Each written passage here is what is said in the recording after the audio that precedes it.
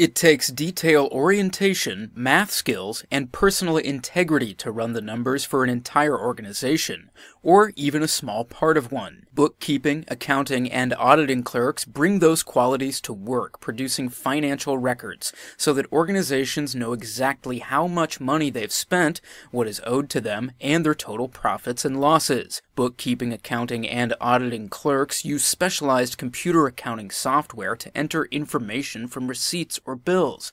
They may handle payroll, billing, purchasing, and monitor overdue bills. Effective bookkeeping requires regular communication with clients as well. Some clerks are full-charge bookkeepers who oversee an entire organization's books.